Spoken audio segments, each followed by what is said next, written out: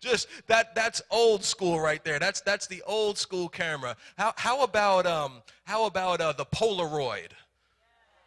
Anybody remember the old Polaroid? Right?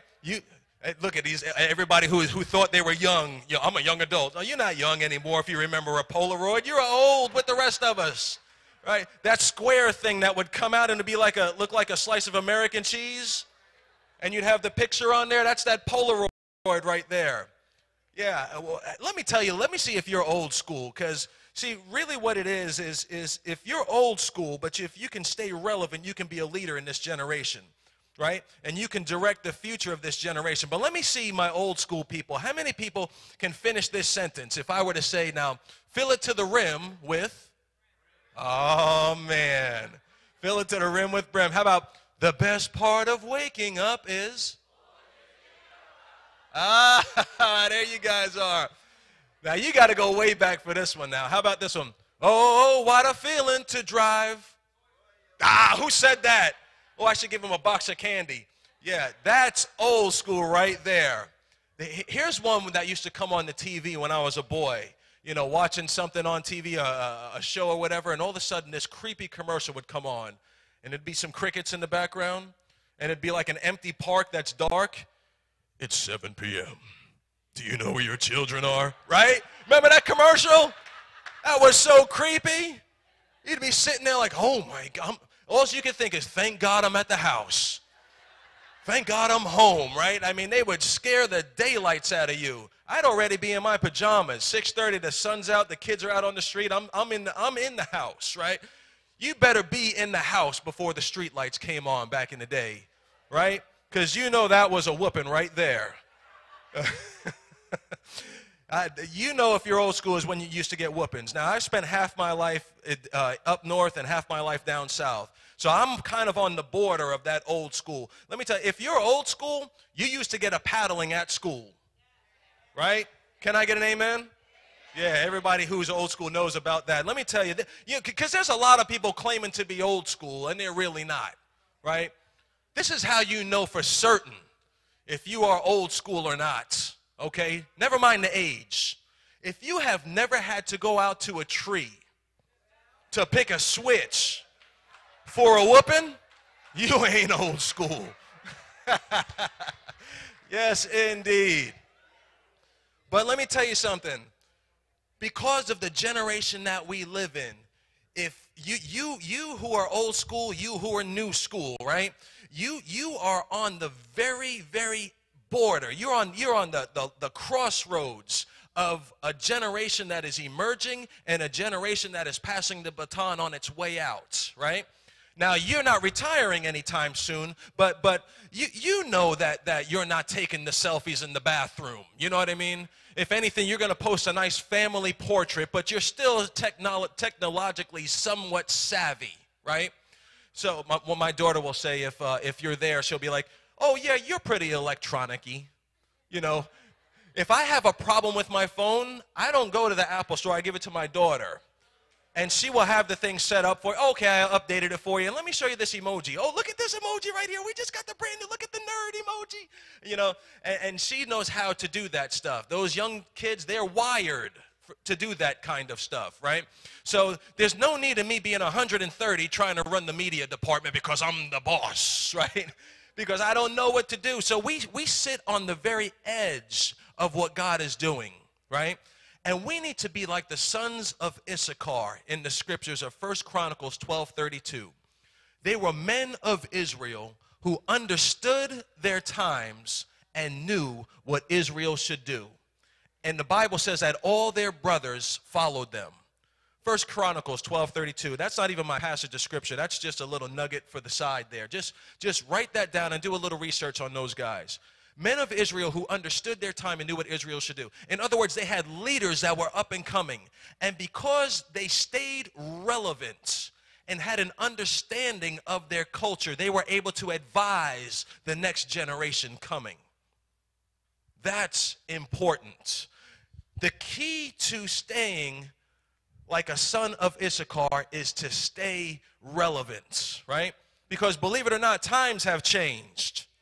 Can anybody say amen? Times have changed, okay? In our culture, we have become, in these days, very, very self-conscious, very, very self-focused, and very self-centered, right?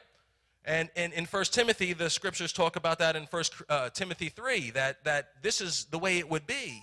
But as Christians, we're called to live in this culture, like we've been preaching all week long, to be a catalyst, to be willing to move rock, to be salt, to be light. And sometimes what can happen, though, is we can become so focused, right, when it comes to wanting to highlight the good things in our lives, you know, with our selfies as we're doing, that we want people to see, that we can often fail to neglect and deal with the stuff that we don't want people to see.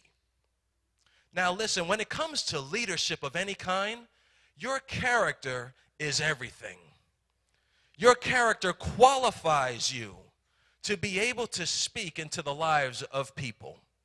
Character qualifies you. In fact, it is the character that is the foundation that sustains. And I'm not even going to try. I would stand up on here and say, this is, you know, the illustration of the character. And, you know, we're standing upon that platform, and it's our character that sustains us. But, you know, the rocks fell down just a second ago. And one time I was watching funny home videos, and a pastor got up on the pew and wanted to do an illustration. And said, just as sure as I'm standing on this pulpit here, or what the pew, and as soon as he said that, he went backwards, and he fell down, and he almost killed himself. It was pretty funny. But anyway, that's why I was on Funny Home Videos. So I'm not going to be that man, right? But listen, our character is the foundation. Of course, our life in Christ is a foundation, but this is what gives us the platform to be able to speak into other people's lives. And we have to be willing to deal with the stuff that we don't want people to see, right? Can I get an amen? All right, let me get one more amen. Yes, thank you. And one more on credit. Okay. Right? How many people have ever taken a selfie, though? Have you ever taken that picture that you just did not want anybody to see? Right? You take the picture, and your first response, oh, let me see that. Delete that. Yeah, that's not going anywhere. And you can be that husband that says, oh, no, this is going up. And she's like, now listen, if you ever want to have a home-cooked meal, ever, again, in all of your life, you will delete that, right? Because we don't want people seeing that stuff. I mean, if we have good sense, right? There's a thing that they got going on now, what, no filter? Hashtag all natural. You know, every now and then, now, it's okay to use the filter, though. You know what I mean? You're looking at there like all natural, like, yeah, about that. You know, but there's some things that we don't want people to see. And so the purpose of the selfie is to highlight our very best moments and to draw our attention to ourselves, which is, you know, hence hashtag selfie. And with social media, you know, we're able to do that. We're able, you know, sometimes it's a good thing. Often it's a good thing.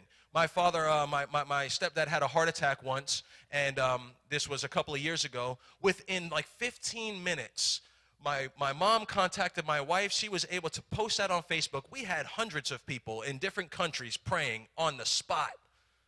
So it can be a useful tool, right? It could be a very, very useful tool. Or, you know, maybe you want to share your life with people that you just, you know, they're not living around you anymore, and it's hard to get down to see family. At least you can literally watch somebody's life nowadays.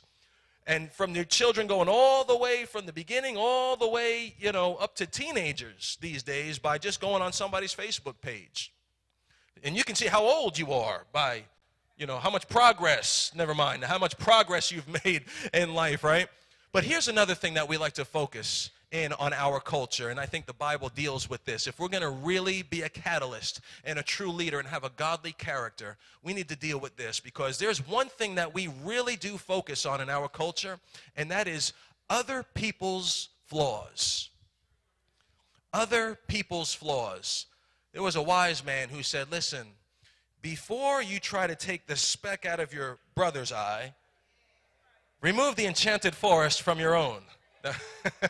Right? And sometimes we focus on other people's flaws, and because of social media, the whole world has the opportunity to experience flaws. Sometimes they have the opportunity to experience your drama and other people's drama, right? You ever have those friends that just post everything about themselves? I mean, they just post everything. You know, you just know every single thing. They just blew their nose over there, and then they just threw something in the garbage, and the dog just went potty. And I mean, they just put you know, there's a scripture that that is in Proverbs 29:11, and I don't know if it's for this generation or not. I'm just saying. You know, that's just one of those I'm just saying. But Proverbs 29:11 says, "The fool uttereth all his mind." I mean, I'm just saying. You know, that's like that's when you say I'm just saying, that means you can say anything, and it's like saying no offense or something, and I'm okay, so we're all right, right? But I'm just saying, but you know, sometimes you can spend 5 minutes on somebody's social networking site, and man, you know everything about them. Have you ever seen those arguments on there between like the husband and the wife? Oh, those are the best. You know, you see something on there, and it's like, you know, wish I had some support, he writes. And you're thinking, yeah, I wonder what that meant, right? A little time goes by, and then you see what that meant, because she's like, well, if I could just get somebody to take out the garbage, I'd give them some support, right? He comes back, well, if you would just cook some dinner, hashtag put in work, hashtag others first, you know, hashtag the head of the house, right? Hashtag the no, right? So the wife's like, well, I'd cook some dinner if you would do some dishes. And, you know, and it just keeps on going and going and going, right? Have you ever seen the conversation where somebody puts something up and then somebody comments and they read it wrong? Oh, my, especially in church, it's real bad. Then true colors just start coming out, right? And they're like, I can't believe that's messed up in this. And then finally, you know, like the next day, oh, I'm sorry, I read that wrong. Okay, never mind, you know. Or you have a falling out over social media. Somebody texted you something and the autocorrect said something different. And now you have gotten into an argument, right? Listen, here is just a nugget on the side for young people coming up. I'm talking with them, right? We're just talking. Do you get on the phone and speak to them, right? Or are you just texting when you talk? Because there is a big issue there. One day, when you get married, you're actually going to have to sit down and speak to one another without a cell phone. I'm telling you, it is important. You get girls, you've been going out with the guy for a year, barely even know him, don't even know his middle name, right? And it's like, I just don't know what happened, Pastor. He was a wonderful texter. He would text the sweetest things, and then when I get in front of him, he doesn't speak. It's like, well, that's because you never really were talking, right? You were texting, and there's a difference between texting and talking, so make sure that you can communicate with one another. Now, that'll save you some heartache, all right? So make sure that we communicate with one another. Oh, my goodness. Anyway, sometimes we have the tendency to focus upon one another's flaws, and even in church you can see that, right? Christians, they have the gift of discernment. I have the gift of discernment, which means I'm going to point out every flaw in you that there is. Never mind what's in my eye. I'm talking about what's in your eye. The Lord has showed me, right? I got a pathetic word, a prophetic word. The Lord, right? But you know what? The gift of discernment is the ability to discern, yeah, that which is evil, yes, but that which is good. Right? It's able to discern that which is good as well. And sometimes in church, boy, I tell you what, man, we can point out some flaws in other people. In fact, take a look at sometimes how churches just go out one another. Take a look at this for me real quick. Let me see that first one if I could back there, Joseph. The church marquee. Now look at this right here. Now, Our Lady of Martyrs has posted something, and perhaps they're doing a series, but they just wanted to put on there to advertise maybe all dogs go to heaven. Right? There was a cartoon, cute little cartoon, but now the Beulah Presbyterian Church had issue with that. Right? So they said only humans go to heaven. Read the Bible. You know, the Catholic Church isn't going to let that ride. So they're going to come over here. Let's see what they have to say in reply to it, in response. God loves all his creations, dogs included. Well, so a Beulah Presbyterian is going to come back at him and say, dogs don't have souls, and this is not open for debate.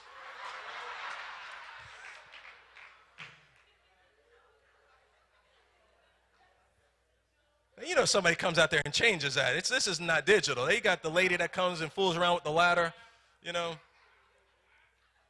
But you know, the Catholics aren't going to let that go. So Catholic dogs go to heaven. Presbyterian dogs can talk to their pastor.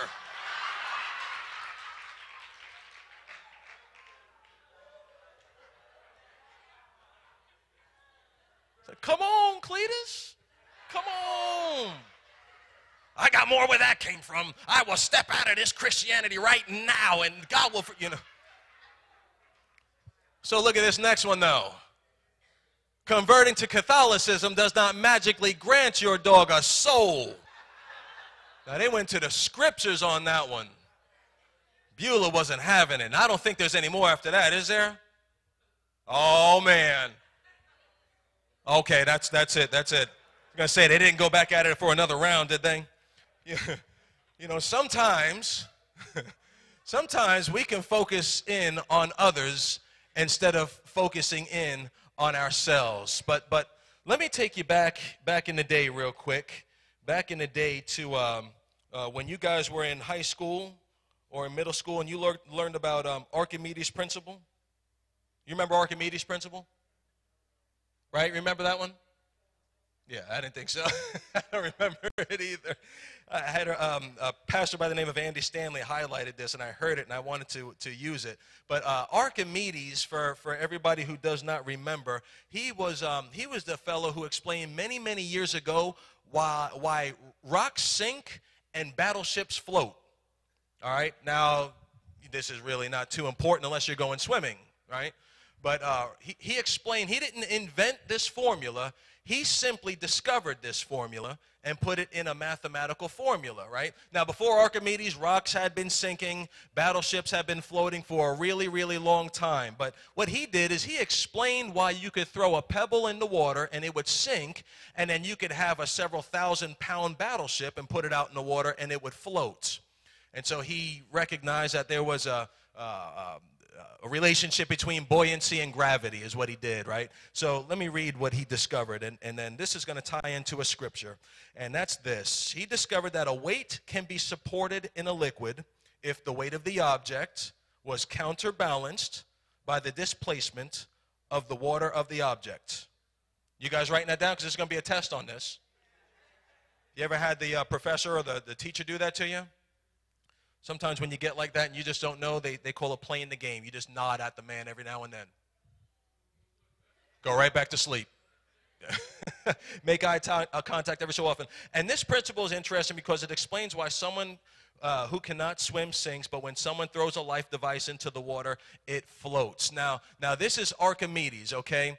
Now, this principle just is, okay?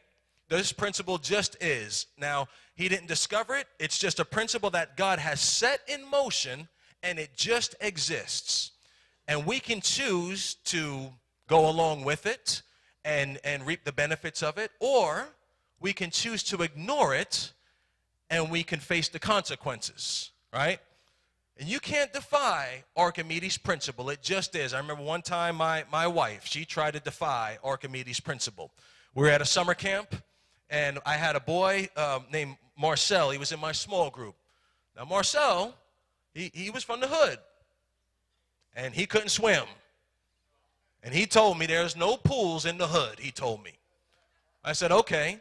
So my wife, though, we were just dating at the time, she decided that she was going to have Marcel swim in the little pond, right? So we had this little slide, and it's at summer camp, and all the kids are in their bathing suits. Everybody's having fun. So he's on the slide, and she's saying, Marcel, come down the slide. And he's like, I don't want to. I can't swim. Oh, come on. I can't swim. Come on, I'll catch you. So he's like, all right. He goes from the top, he slides down. As soon as his toes touch the water, he panics. He's just flipping out. Ah, ah, ah. And my wife is trying to help him, so she tries to grab him. He kicks her right in the stomach. Boom. Ah. He's flipping out, and he's probably starting to go under, right? And so finally she's like, Marcel, stand up. And so he stands up. He's about that high in the water right there. You can't defy Archimedes' principle, right? Now let me introduce another principle to you, because this is something that is really, really important. And because it's not at the forefront, we often ignore it. But it's there. And because we don't suffer immediate consequences like defying Archimedes' principle and drowning on the spot if you can't swim, we often ignore it, but it's still there, and it runs like computer software in the background. You don't see it, but it just keeps on going, it keeps on running. And that's this. If you ignore it, you suffer consequences, but if you do something about it, you can receive blessings from it, and that's this. People reap what they sow. People reap what they sow. Now, this principle just is, right? People reap what they sow. Now, let me just read something to you out of the book of Galatians, because that's what the Lord tells us. And it's Galatians chapter number 6. So this is going to be our text for this morning. Galatians 6. How many people want to live a blessed life? The principle of sowing and reaping is something that God has set in motion, and then you can sow in such a way that you can be blessed, okay? Or you can reap the consequences of ignoring God's principle. And there's a lot of TV stuff that goes on the TV with preachers, and I don't want to see anybody else duped and sending their Social Security and all this nonsense. And if you send something, I promise if you send something out here right now, you're going to get a blessing. I'm telling you, the only way to get out of debt is to pay the people you owe. Right? You can't give some money to somebody on the other side of the world and come up out of debt. Are you crazy? You know what I mean? The only way is to pay those people, right? You got to pay them their money, right? The Lord told me to put a check in the mail. My friend was over at Oklahoma. What's that school in Oklahoma? ORU. Yeah, she said, yeah, the churches in the area had to stop taking checks from the students because they were putting stuff on there, $3,000, and in the memo, money cometh, or by faith. So they're writing checks by faith, bouncing them all over Oklahoma. The only way to be blessed is to sow your way into a blessing, all right? So let's read what Jesus has to say, because that's a hard word to swallow, but if we apply it, amen. Can I get an amen? All right, because if you guys start throwing stuff, I will duck behind this little fortress I've got. Brethren, verse 1, if a man be overtaken in a fault, ye which are spiritual, restore such a one in the spirit of meekness, considering thyself, lest thou also be tempted. Bear ye one another's burdens, and so fulfill the law of Christ. For if a man think himself to be something when he is nothing, he deceiveth himself. But let every man prove his own work, and then shall he have rejoicing in himself alone and not in another. For every man shall bear his own burden. Let him that is taught in the word communicate unto him that teacheth in all good things. Now there's a lot in there, but we don't have time for it. All right. Be not deceived, verse 7, God is not mocked. For whatsoever a man soweth, that shall he also reap. It should say reapeth. But for he that soweth in his flesh shall of the flesh reap corruption. But he that soweth to the Spirit shall of the Spirit reap life everlasting. Let us not be weary in well-doing, for in due season we shall reap if we faint not. You know, while we were talking, I felt like the Lord wanted me to just talk about real fast an illustration just on relationships. And that's right here, verse 8. For he that soweth to his flesh shall reap of the flesh corruption, but he that soweth to the Spirit shall of the Spirit reap life everlasting. Do you remember was it last year we were talking about, my wife and I came up here, we were talking about the BEST, the best, right? You remember when we said something about the law of attraction? We said you can attract to yourself somebody who is good and then somebody who is not so good, right? This right here is so powerful when it comes to that. For those who would say, you know what, I'm willing to have delayed gratification, do you not know that is sowing a seed in your own life that will cause you to reap a man or a woman of God one day, right?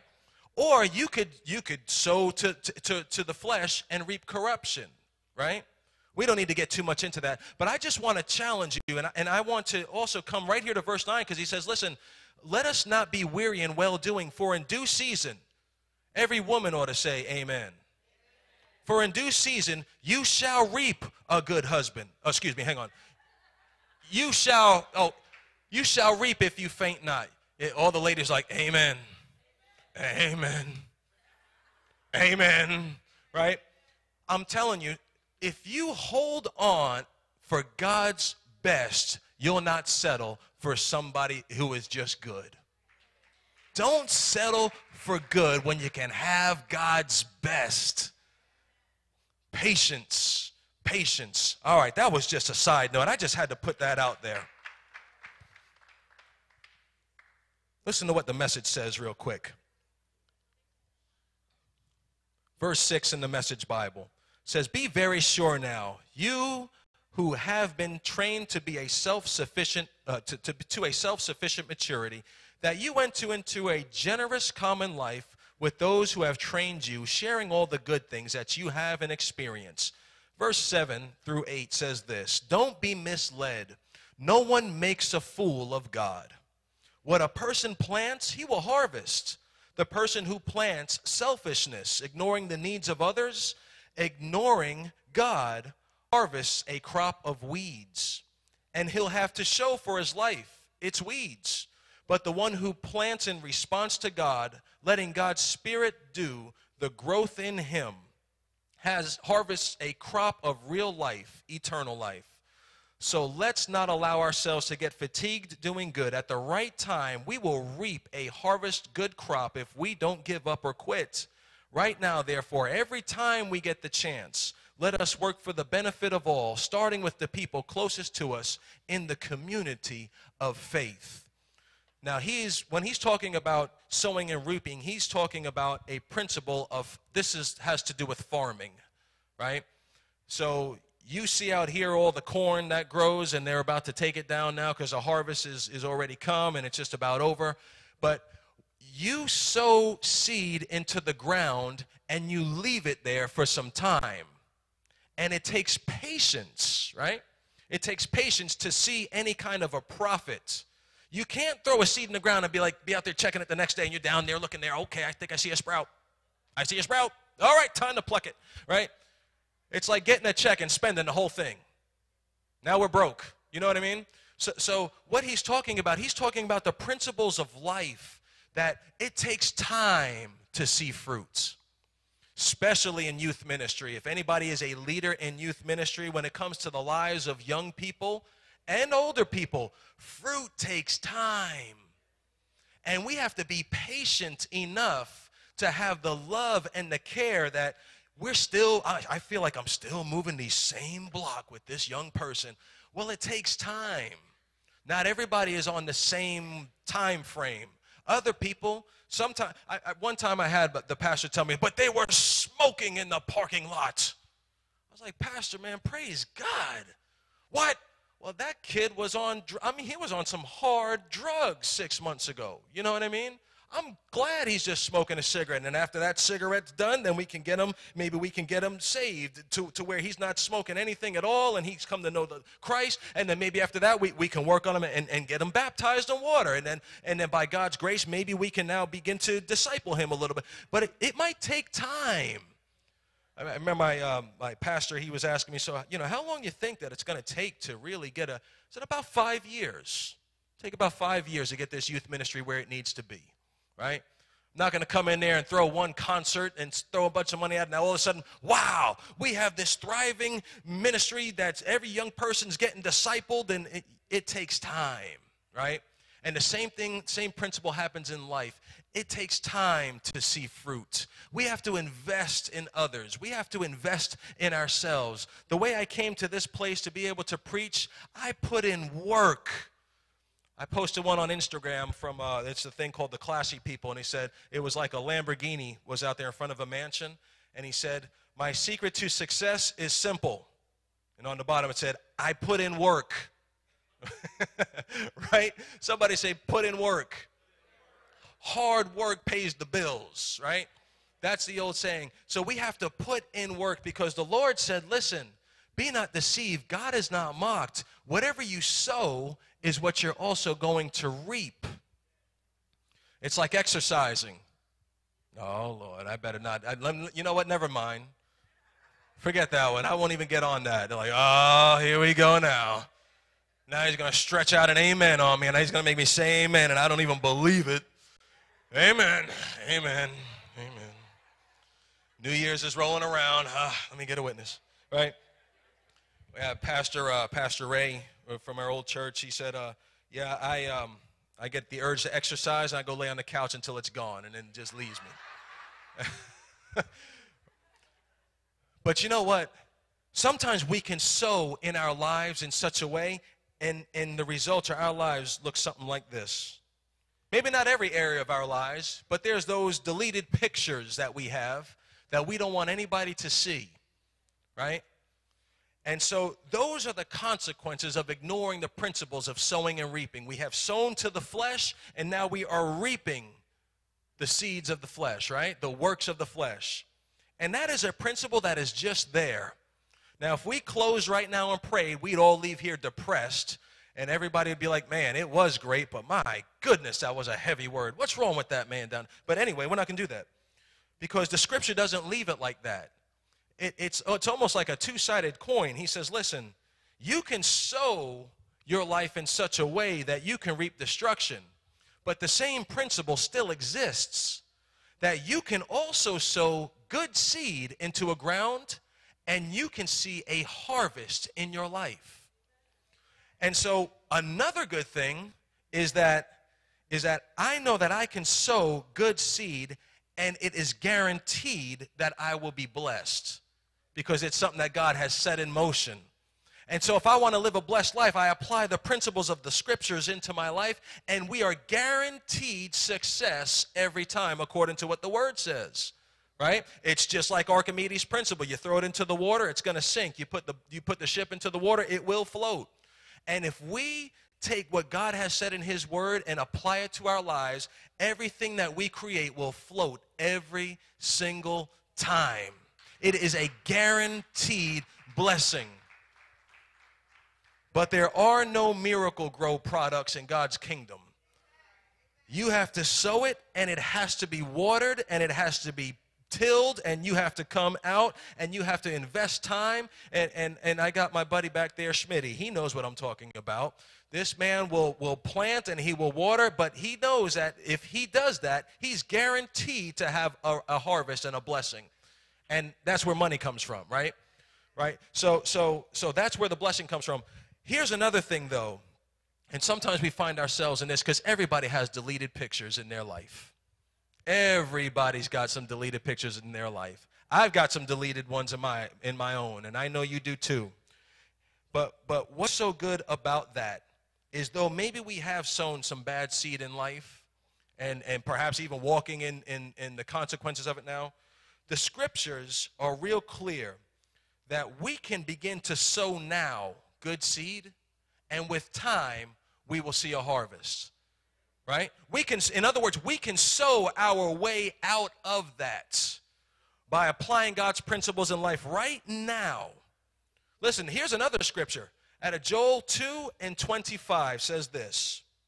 He says, listen, God's able to restore the years that the cankerworm, the palmer worm, and the locust has eaten. Right? He's able to restore them. That means God is able to do things supernaturally. So that even though You may be at a place where you have sown bad seed. God said, listen, I'm able to rebuild your life once again. All you have to do is sow good seed. And God said, I will rebuild these walls once again. I want you guys to go back and read the book of Nehemiah. That man rebuilt the walls of Jerusalem. He still had challenges, but he rebuilt them. And God is in the business of rebuilding people's lives. And if you sow seeds, God will restore. You know what restore means? Restore means I lost some money, but now somehow God made a way, and now it is all coming back to me somehow. I don't know how. That's God's business, right? I just know that I'm going to apply his word to my life, and God is able to restore years that the cankerworm, the palmer worm, and the locust have eaten. So in other words, for years I lost my crops, but God is able to restore that. God is just awesome. He is just incredible. God is able, he does stuff like bring water from rocks, you know, and rain down quail from heaven and manna. I mean, he is able to do things far exceedingly abundantly above more than we can ask, think, or even imagine. And listen, God is for you. Some of you need to hear that, I guess. God is for you and not against you. And if God be for you, then who can be against you, right? And so God is able to restore the years the cankerworm, the palmerworm, and the locust have eaten. But we can't ignore the principle of sowing and reaping. But if you sow, it is a guaranteed blessing if you sow according to the scriptures. I'm here to tell you that you are blessed. You are blessed. I said you are blessed.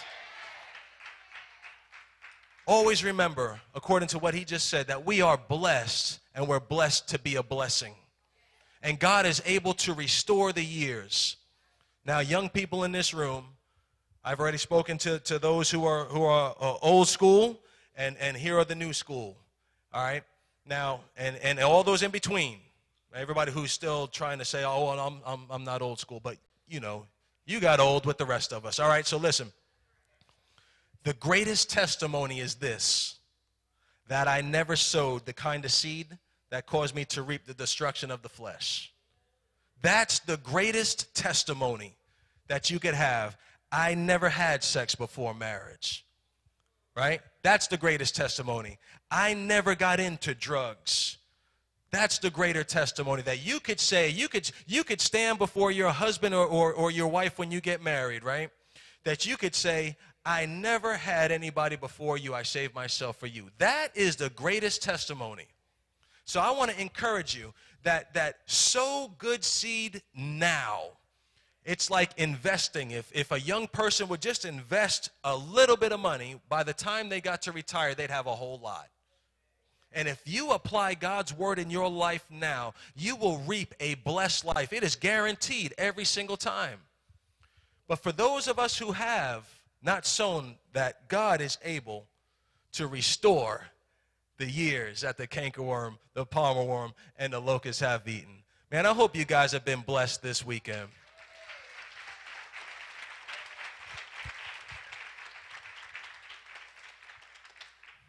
Well, why don't we, how much time do we actually have? It's about time to pray, right? See, nobody ever gives me any sign, no nothing. That's okay. That's all right. All right. Hey, why don't we have a round of applause for what the Lord has done this weekend?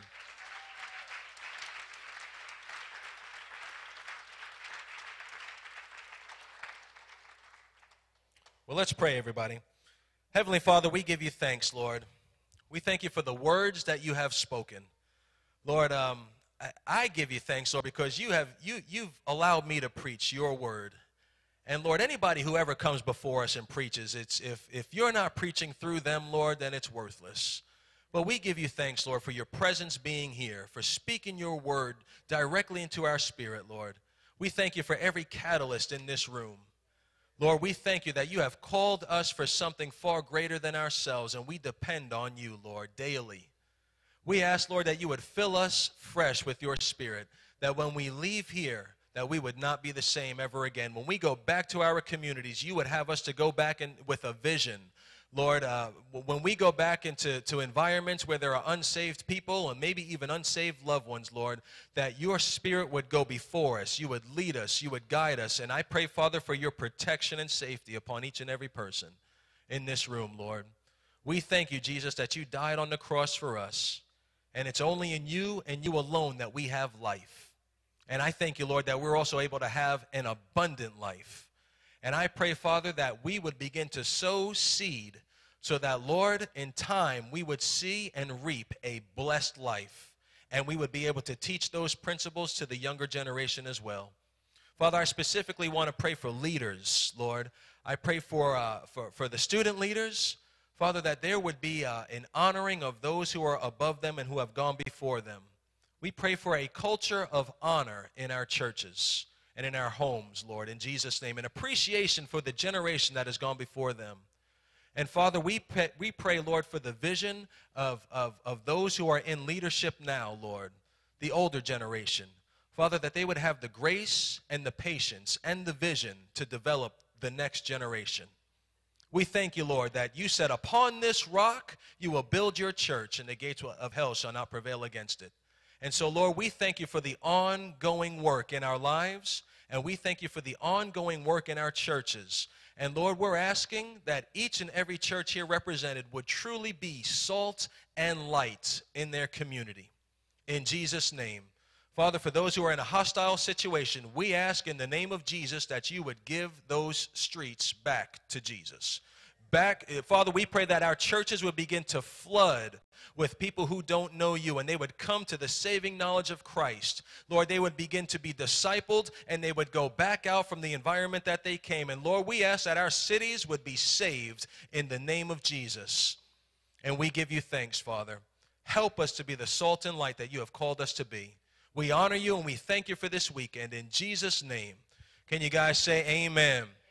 Come on, let's lift up one more shout unto the Lord for what he's done this week.